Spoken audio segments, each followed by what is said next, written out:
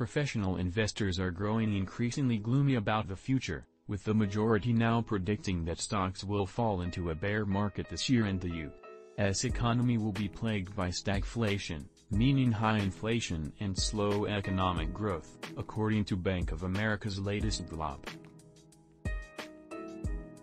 While he predicts stocks could slip into a baby bear market this year, that said, "I don't see us heading into a 1973-1974 scenario where we had a more than 2-year bear market and the S&P 500 lost almost 50% of its value."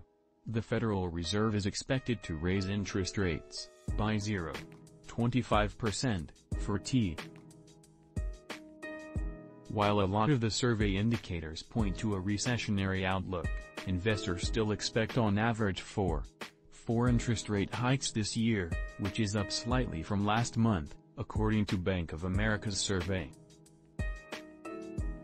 The stock market has had a rough start to 2022, with investors not only whipsawed by the Federal Reserve's war on inflation but also the ongoing conflict between Russia and Ukraine, which has led to a surge in energy prices. The S&P 500 now sits in correction territory, more than 10% below its record high earlier this year, while the tech-heavy Nasdaq Composite is in a bear market, 20% below its highs last November.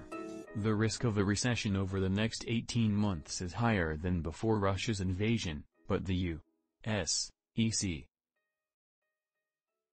Here's how Biden's historic ban on Russian oil will hit the economy. Forbes rate hikes are coming in March despite uncertain impact from Russia's invasion of Ukraine, Powell says. Forbes Amazon is the latest mega-cap to announce historic stock split. Here's who might be next.